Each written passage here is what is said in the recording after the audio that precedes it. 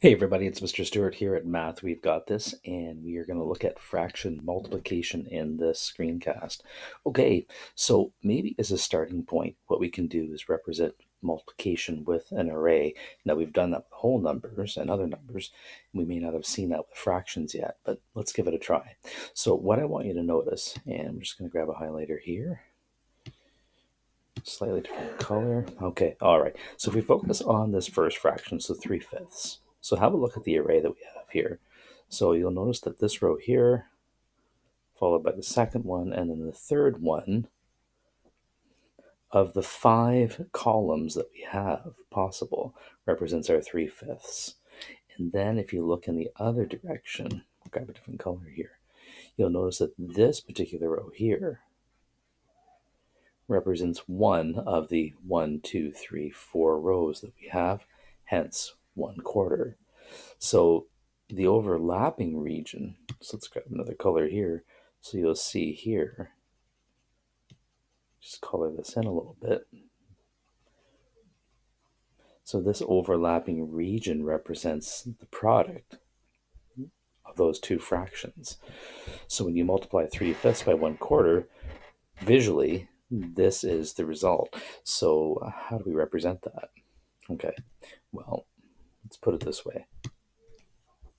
So you'll notice that the dimensions of the overlapping region, okay?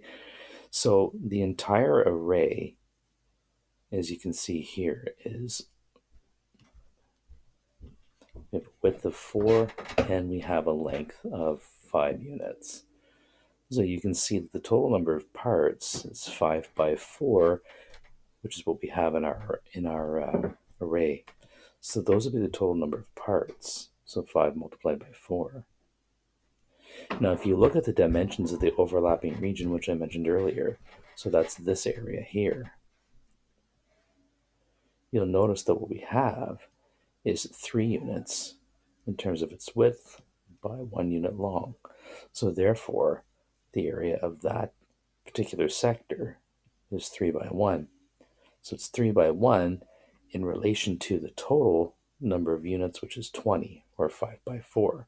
So when you multiply 3/5 by 1/4, you end up with 3 over 20. Which might be why when you've heard someone say when you multiply fractions, you multiply the numerators together, then you multiply the denominators together, is why you were getting the answers that you were. Well, let's try it again with an array. So in this one here, let's look at the columns first. Okay, so we're just going to kind of look at the columns moving across here. So what you'll notice that was that we have 1, 2, 3, 4. We have 6 columns, and of course we have 5 of them that have been highlighted. So that would be represented by, and actually let me grab a highlighter here just so it's a little more clear as to what we're doing. So that's 1, 2, 3, 4, and 5. So that particular area of the whole would be 5/6. Okay, so 5/6. Let's grab a better writing tool here. So that first fraction would be 5 over 6. Now let's look in the other direction. So let's look at the rows. So we have 1, 2 of 3 rows. I'm just going to highlight that as well in a different color. So these 2 rows of the 3 represents 2/3 of the entire area.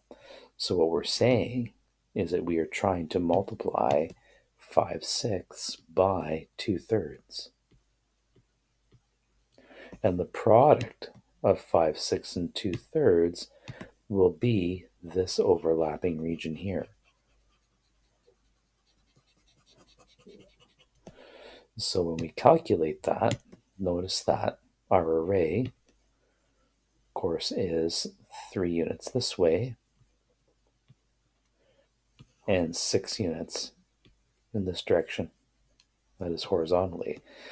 So that's where the 6 and the 3 come from, and we'd have to multiply 6 by 3 in order to get the total number of parts in that array. course, which is 18. And then if you look at the dimensions of the shaded region, or the overlapping regions for those two fractions, we have dimensions of 2 and 5, which is representative of the numbers we have in our numerators. So we need to find the product of those, of the numerator. So that gives you 10 over 18.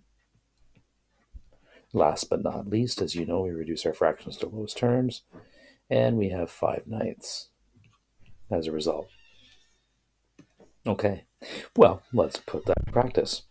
So, to multiply fractions, we multiply the numerators together, followed by the multiplication of the denominators.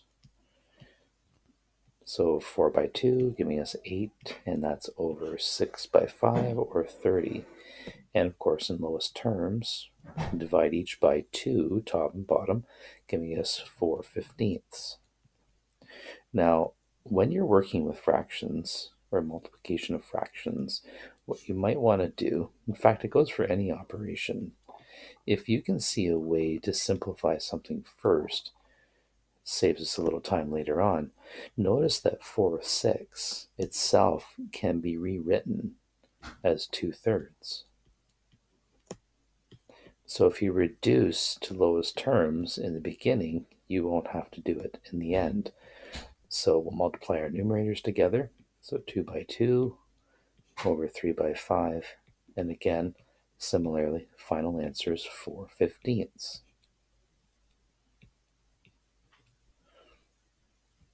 Okay. Now, you'll also be responsible for multiplying mixed numbers together, and we can also represent those with an array. Here as an array, it's not subdivided like the initial examples were, but it is helpful for understanding how we can approach multiplying mixed numbers. So you'll notice that across the top, we have 8 units and 3/4. What that means is that the length of the whole rectangle would be 8 3/4. So that's 8 3/4 units. And then in this dimension here, we have 2 units plus another 2/3. So the length of that would be 2 2/3. So what we're being asked ultimately is, by calculating all the smaller areas, those are called partial products, we find the total area, which ends up being the product of two fractions. So the product that we're looking for would be the answer to 8 3/4 multiplied by 2 2/3. Now, just for good measure, we'll go back and fill in our array using the dimensions. So this segment here, or section, would be 8 by 2/3. The one here, the small one here in the corner, I'll write this outside the box, would be 2/3 multiplied by 3/4. And this one here, I'll write this outside the box as well, would be 2 by 3/4. So we could find each of those products independently and then add them together to find out the product of 8 3/4 multiplied by 2 2/3. So what we'll do is that in the next example, we'll give that a try. So we're going to do this two ways. So one, we'll use an array, and then we'll use a different method. So let's sketch this out. So let's see, we have 2 2/5. I'm going to make that, I'll put that here. So let's say that's 2. This section here, we'll call this 2/5. So then our rectangle is going to be 7 units long plus another half unit. So let's say that this is half. Okay, so it's a bit of a rough sketch, but that's fine. This is that's all that's really necessary. There's 7. We'll make this 1/2. Close this out. And then we'll get to business writing our partial products. So this one here would be 2 units by 7. Otherwise 14. Here we have 2/5 multiplied by 7. So that's 7 copies of 2/5. So if we add 2/5 to itself 7 times, that would be 14/5. Over here, we'd have 2 multiplied by a half. That's a nice one, equal to 1. And then last but not least, the bottom right corner, we have 2/5 multiplied by 1/2. So using rule for multiplying fractions, that would be 2 by 1, which is 2. So I'm multiplying the numerators, and the denominators multiplied. 5 2s make 10. So this happens to also be 1/5 when you reduce to lowest terms. So now what we need to do is we need to add together each of these partial products. So here we go.